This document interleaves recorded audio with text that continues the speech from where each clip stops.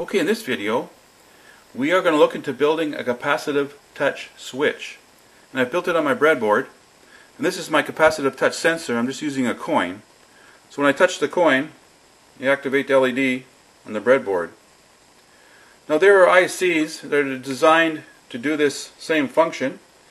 Here's a breakout board for the MPR121, and you could have up to 12 sensors. But you need a microcontroller, so it runs on the I2C bus, you can see here. So you need like an Arduino Nano or a Uno to run this board. But in this video, we're going to build a discrete capacitive touch switch. And I'm using the 4000 series CMOS ICs. So the first IC there is the CD4093.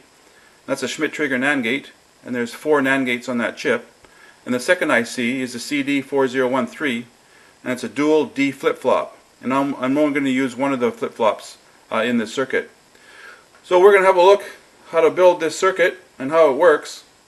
So next we'll get into the schematic of this little capacitive touch switch. Okay, here's the schematic diagram of my capacitive touch switch. And I'm using 4000 series CMOS Logic, so there's no microcontroller involved, so there's no code. And you can see the 3 NAND gates. I'm using 3 out of the 4 NAND gates, and their inputs are tied together so they're configured as inverters. And this is my D flip-flop. I'm using one of them. Now on a D flip-flop, the clock is positive edge triggered, so when you get a edge from low to high on the clock, whatever is on the D, whatever logic value is on the D will be transferred to the Q and latched. Now when the Q output is low, LED will be off, and then when the Q output is high, LED will be on. If we go to the very left, we can see an RC inverter oscillator. This is my R, this is my C, and that makes this into an oscillator, and with this value of 0.47 microfarad C and 22K R, we'll get an output clock of about 100 Hertz. Now if we change the capacitor to 0.1 microfarad, we'll get output about 500 Hertz, but in this case we're going to be using 100 Hertz. Now that 100 Hertz clock is buffered by this inverter and feeds this other part of the circuit. Now when the clock is high, we'll have a high on the D input, we'll have a high on the input of this inverter, and we'll have a low on the output of this inverter feeding the clock. Now when the clock goes low, the D will go low, and the input to the inverter will go low. And then after a propagation delay, the output of this inverter will go high and trigger the clock.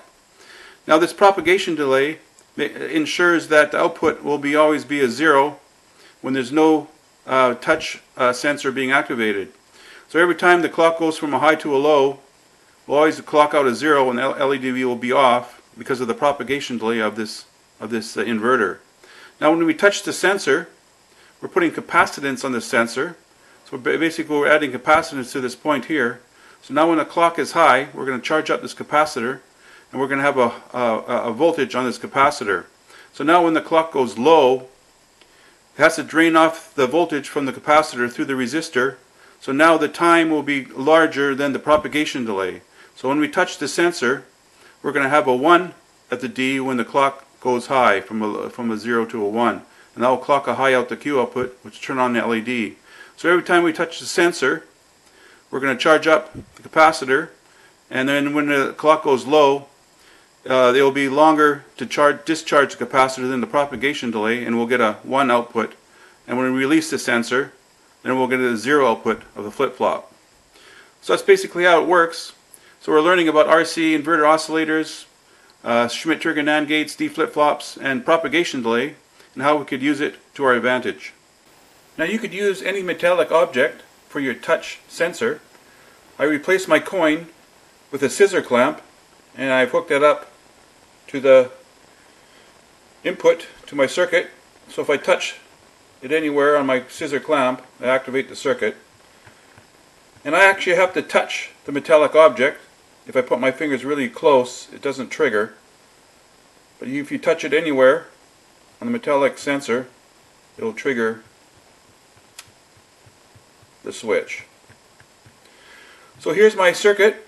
Here's my RC values for my oscillator. So this is my C, this is my R. I'm using a 0.47 in this case, so I'm getting about 100 Hertz clock frequency. And this is my flip-flop, which is driving my LED. And all my inputs that are not being used, I'm tying them to ground. You actually have to do that when you're designing with the CMOS ICs. Otherwise you could get oscillations. Also have a decoupling cap here, a little bit of filtering for the circuit. So in this video, it was more of an educational video on a capacitive touch switch, and you learn about RC inverter oscillator, a Schmitt trigger NAND gate, and a D flip-flop, and propagation delays, and how you could use them to your advantage. So I hope this video gave you some ideas how you could build your own capacitive touch switch.